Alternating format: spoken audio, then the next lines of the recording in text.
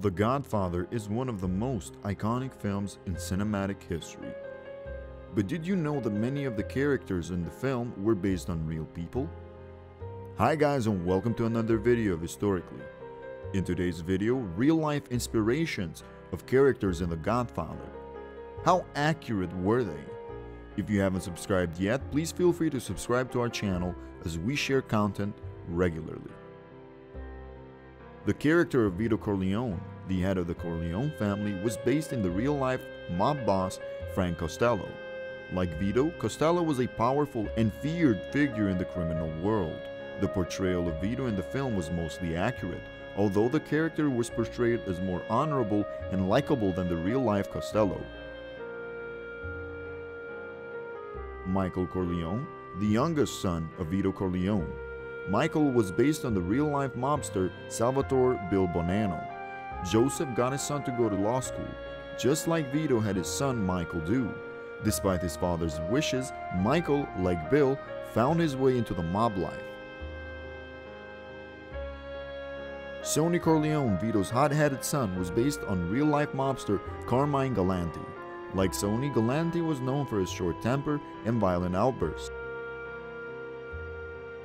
Tom Hagen, the Corleone's family's lawyer, is thought to be loosely based on the real-life gangster Joseph and Gallo and Frank De Simone. Gallo was the consigliere for the Gambino crime family, while De Simone started his career as a lawyer but ended up being the boss of the Los Angeles crime family. Luca Brasi, the Corleone family's enforcer, was based on real-life mafia hitman Albert Anastasia. Like Brasi, Anastasia was feared for his ruthless methods and violent reputation. Mo Green, the casino mogul in The Godfather, mirrors the life and death of real-life mobster Bugsy Siegel. In the film, Green is credited with putting Las Vegas on the map, just as Siegel did in reality by building the Flamingo, now the oldest resort on the Las Vegas Strip. However, Green and Siegel both met the same untimely demise, succumbing to the ruthless world of organized crime. The character of Salvatore in The Godfather may have been inspired by the real-life Caspar di Gregorio, a close associate of Joseph Bonanno, who later turned against him during the tumultuous Bonanno War of the 1960s.